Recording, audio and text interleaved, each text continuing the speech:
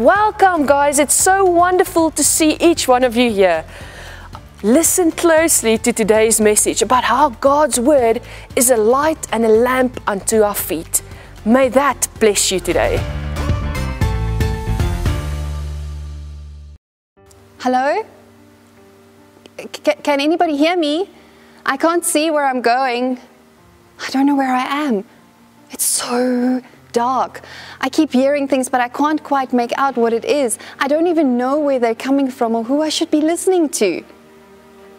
There's no point in trying. Just stay put. You won't get anywhere in any way. What? What did you say? Is that really true? Maybe it is. I'm frozen in fear anyway. Better just stay put. It's up to you. No one's picking up to help you. Get yourself out of this mess. And if you can't, too bad. Nothing more to it. But I just heard that I shouldn't do anything. What should I do?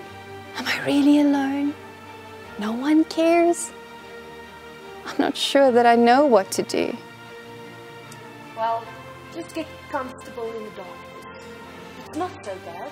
Your eyes will adjust eventually. You'll become accustomed to this way of living. Just forget about the light. It's too bright anyway. But I don't think I want to. I want to see. I want to go somewhere. I want to know. I want more than this. I don't want to be trapped in darkness and fear. Your word is a lamp for my feet and a light to guide my path. Your word is a lamp for my feet, a light to guide my path. Your word is a lamp for my feet, a light to guide my path. Let's read the following scriptures together.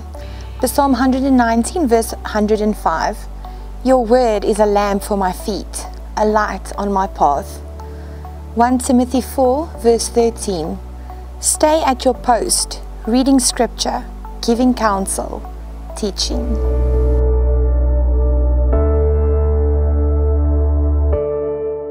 Have you ever tried to walk around in your house after dark, in the middle of load shedding, with no lights or candles? You kind of feel unsure of your movements and what to expect.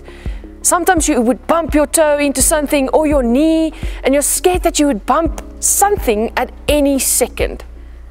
In the darkness, you even start imagining things. Sometimes in moments like these, I've often felt anxious or at least a little bit nervous. And today we are talking about a very wonderful and important book. The #1 bestseller in the world.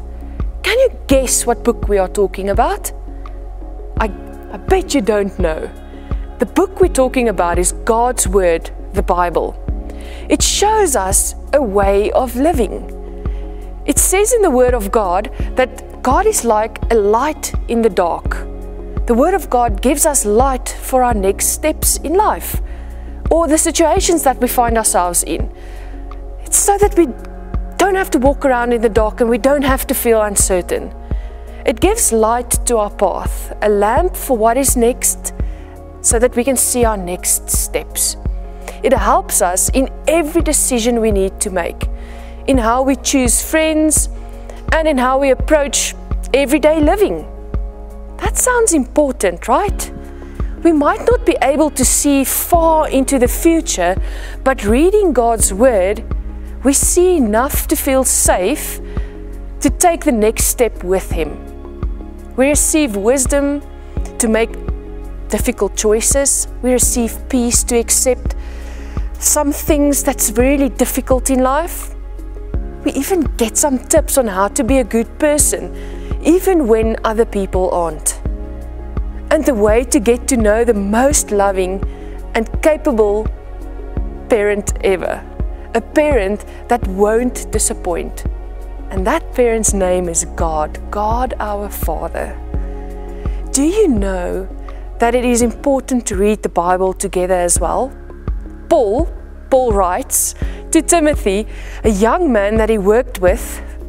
Timothy worked with Paul, and he motivates him to read God's word alone and to ask God questions and to talk to God about what he's reading. Read the Bible and then talk about it. That sounds like something you can do, right? Even in the Old Testament, the scriptures was read aloud in the temple. The temple is like the church we have today, so that people could hear it together. Can you imagine what happened afterwards? People discussed it just like we discuss it here at mKidz. People asked questions just like we do here at mKidz. And people shared what they felt about it, just like we do here at mKidz. What happens today when we come together and listen to this scripture and we receive this scripture into our lives? We interpret it together. That means we try and make sense of what God's word is telling us about our lives as a group of young people. We tell each other about it, and we tell each other about the power of God's word as we share how we felt when we heard this word in the Bible. We learn and get to understand the Bible together.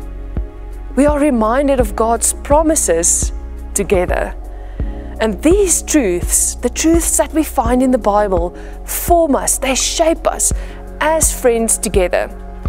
We can be sure of the truth not because only one person knows and understands the Bible, but because we trust that through the Holy Spirit reveals to us the truths that's in the Bible, the truths about a wonderful God that loves us and His plans for us and His plans for the world we live in. We trust that in hearing and teaching and discussing the Bible, that we can get to know God and see where He's working in our lives. We don't have to walk around in the dark. We can begin to see that even in a group of people like we are today, He speaks to each and every person uniquely through His word. And how special is that? God speaks to you. So take your guiding light, God's word, with you. You don't have to physically carry the Bible around everywhere you go, but memorize some of it so that you would always be reminded of what is in God's word. And if you do, you will know that you don't have to face anything alone, not even the difficult things. Don't stay in the dark or let your uncertainty make you feel alone. Don't stress if you don't have all the answers. God is speaking through His word, and you and me can listen. This is one of the ways we hear what God is saying. Listen to Him when you are alone, and listen to Him when you are with others at church, or even when you gather around in a small group at home. You can listen. You never know what He's going to show you when you sit in a conversation with a Christian friend who is also part of God's family.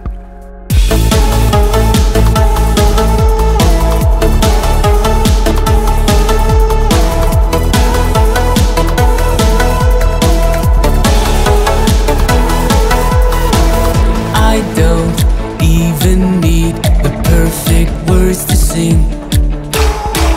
I don't even need the perfect gift to bring. Walking with you, Jesus, you are my true friend. Talking with you, Jesus, makes sense of everything.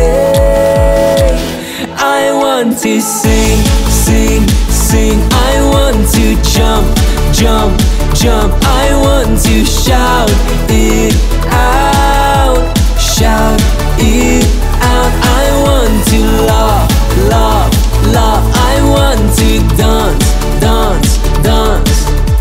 Life with you is what it's all about, what it's all about.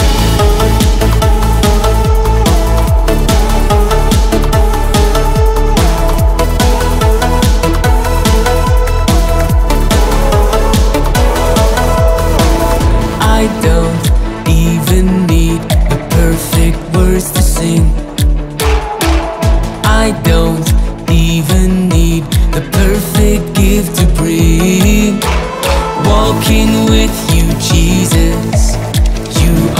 my true friend. Talking with you, Jesus, makes sense of everything.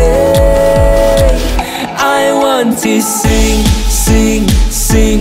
I want to jump, jump, jump. I want to shout it out, shout it out. I want to laugh, laugh, laugh. I want to dance, dance, dance.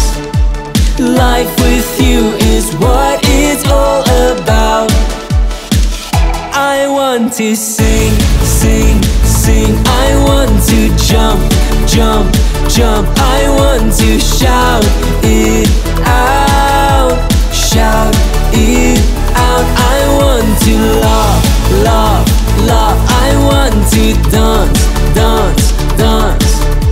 Life with you is what it's all about, what it's all about. Let's pray together. Thank you, Jesus, that you are the light on our path, that your word guides us. And thank you that your word helps us to see how we can live. Thank you, Jesus, that we never ever have to be alone, that you are always with us. Remind us about this every day of this week and as we read your word. I pray this in Jesus' name. Amen. Bye, guys.